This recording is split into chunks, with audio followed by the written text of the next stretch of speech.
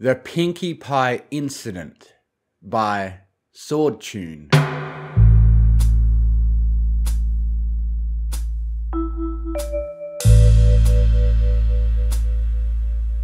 You have 3 hours. We had walked ourselves into a classic Manhattan diner, the Morning and Night, owned by 2 stallions named Flapjack and Coffee Bean. They were polite folk, with Flapjack being from the countryside by the sound of his accent. "Ma'ams," he had said, serving me a plate of blueberry pancakes and chocolate for my partner, Promise. Once he was out of our hair, my partner gave her a nervous glance. "The records said they'd be here. Why don't I see the princess?" I started sweating, partly because her anxiety was rubbing off, and partly because the atmosphere in the city of Manhattan, 1109 CE, was stale and choking. How were they going to find the source within 3 hours in a city like this? We were in the city 60 years before the incident swallowed it whole. The streets were more crowded than I could have imagined. "They'll show up," I said. "You see that guy?" I pointed my hoof to a stallion sitting in a booth by the window. He had an old-fashioned notepad, actual paper, and wore a chevron moustache and short-cropped brown mane with streaks of grey running through it. "Yes? Why?" "Matches the description of the reporter. That means we're close. The princess and the source should be arriving soon." This time, I was the one looking at my watch. 2 hours and 45 minutes. We didn't have a large window to complete our mission objective. According to the records, the reporter interviewed the princess and her friends for 2 hours. At that time, the source was spotted in the area. Our mission outfitter had done his homework at least. Promise had been given a replica of a late Celestia era dress, coated in purple sequins and accented with golden gemstones. For myself, a red turtleneck and beanie easily hid my warped horn and scars. From my shoulder hung a satchel which held all the relics of the time period to verify we had indeed found the source. I looked out to the faded notepad now, comparing it to the ones the reporter was scribbling in. The ink on mine was faded, but I could still make out what he was writing on the top page. It was a doodle of the princess punching a big horned centaur in the face. "He's bored," my partner noted. "They must be late." "Or maybe he's early," I said. "But none of that matters. This has happened already. We just need to wait and catch the source when she shows." "What if we've changed too much? The source might suspect us. She might not even show up." "That's impossible. The incident is decades away. She had no reason to suspect us. The only ones who are going to suspect us are the locals." My partner quieted down, but she was no less fidgety. The source had a habit of escaping. We learned this the hard way before time travelling, back when we thought we could contain in our own time. But it only took 16 months for the incident to spread from the source to the rest of the world, consuming everything in its wake. If we missed the window of opportunity, the only time where we knew the exact location of the source, there was no guarantee we'd be able to find it again. 2 hours and 30 minutes. With that in mind, my partner headed for the road. I would have said something to bring her back, if I thought for a second that she'd listen. Instead, I kept an eye on her, watching as she paced up and down the street, her lips counting each step. I knew what she was doing. We had run drills for months in preparation for our mission, walking the streets of Manhattan in our own time, familiarizing ourselves with surviving maps and the devoured landscape of the city.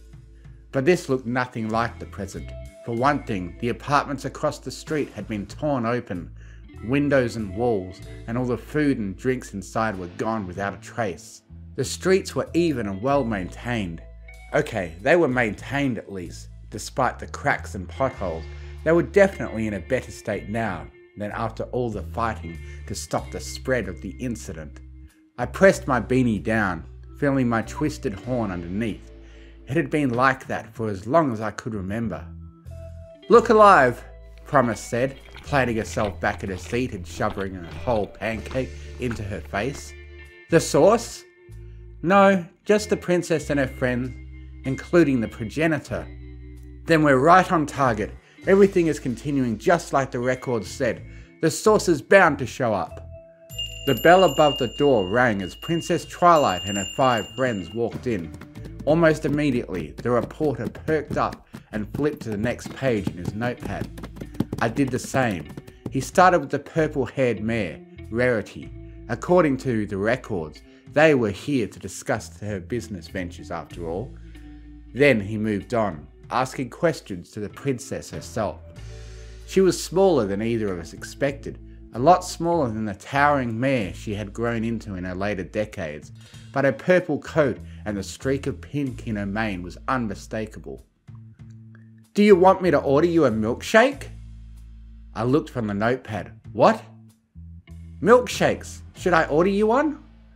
"We're on a mission.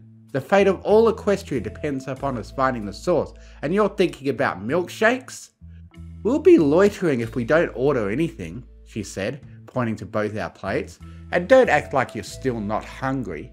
When was the last time we had actual cooked food to eat, not wheat paste and buck soup?" I pressed my lips together, trying not to think of my stomach now that she was talking about food. But she was right. The owners weren't going to let us take up a table for hours unless we kept ordering.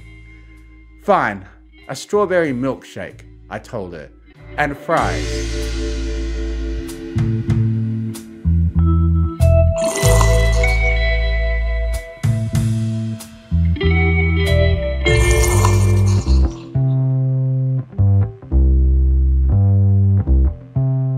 By the time my partner had finished her second chocolate milkshake, the reporter had cycled through each of the interviewees, asking them about the grand opening of Rarity's boutique. I eyed the progenitor with special care. "Now?"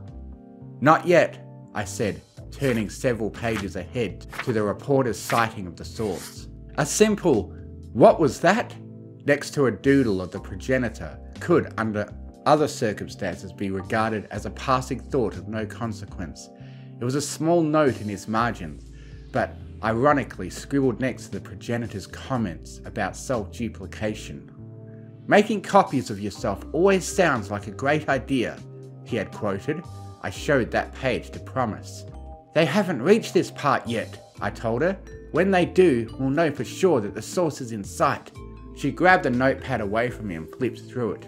"Pinkie is a big spender," she read aloud, followed by 3 bit signs. If her appetite is anything like the source, she should have ordered something by now. "The night is still young. She will." As if to prove my point, the progenitor stretched her hoof and waved over to Coffee Bean.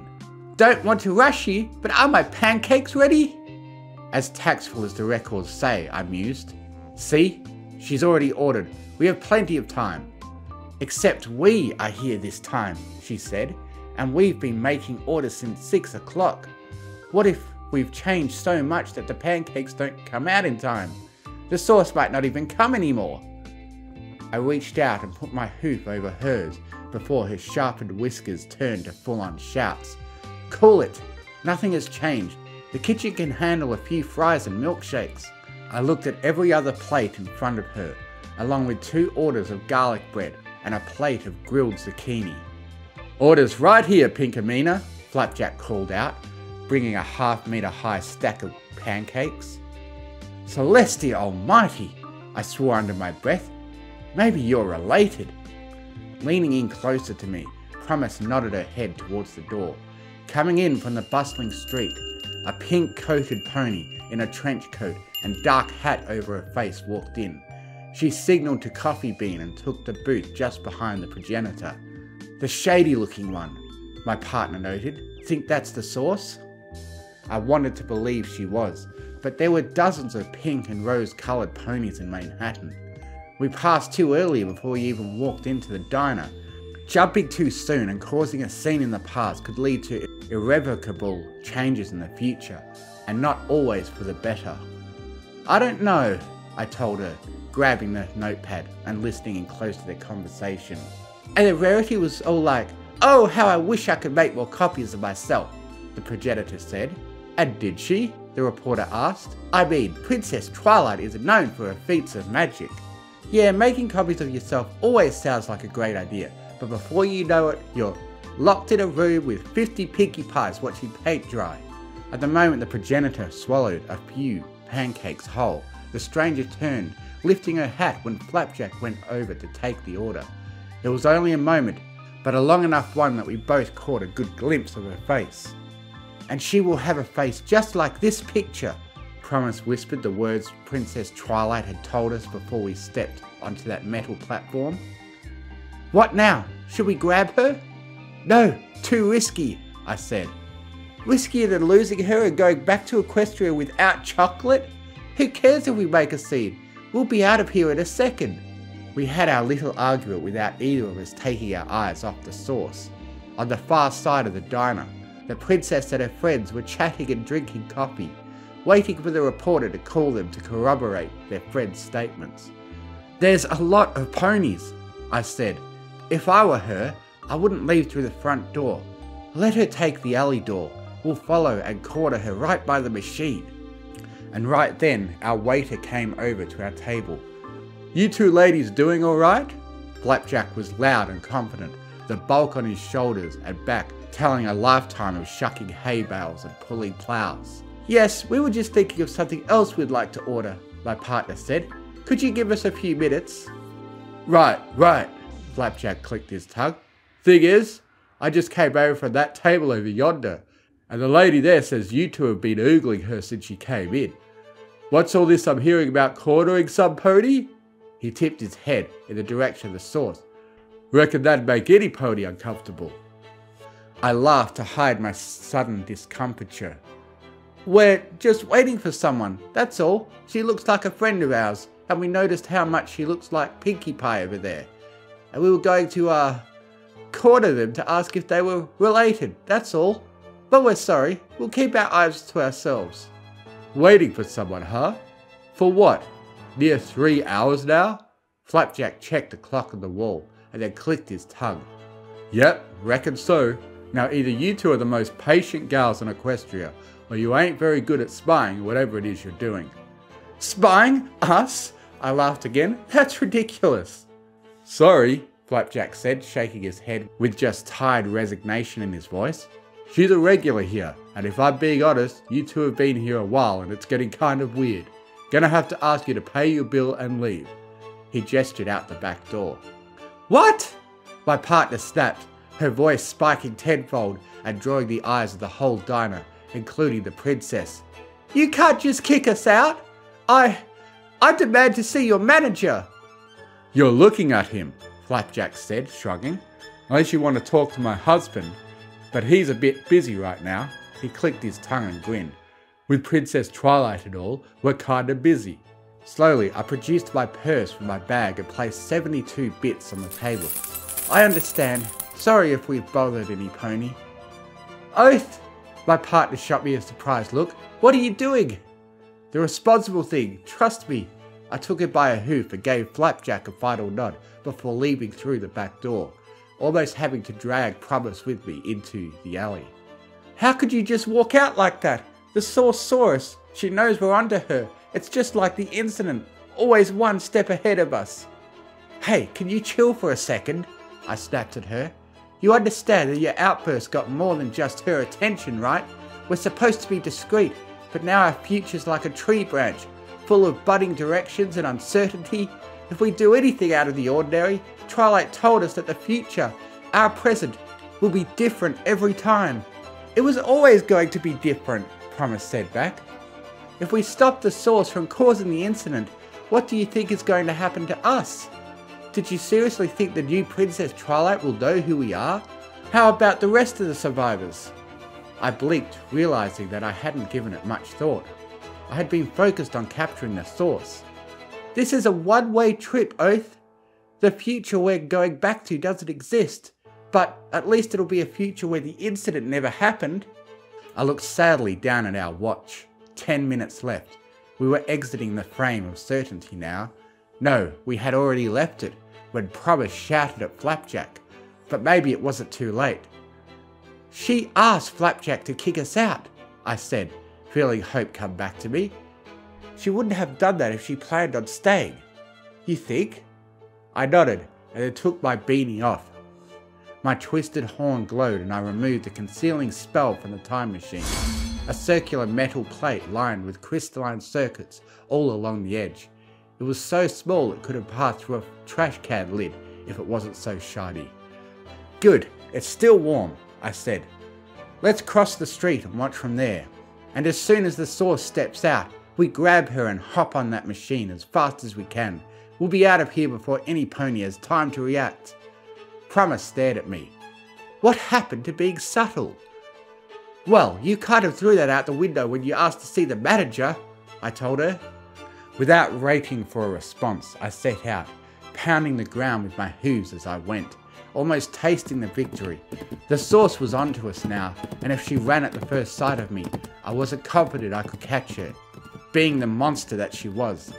But I had something a little better than speed, and I trusted I could count on her.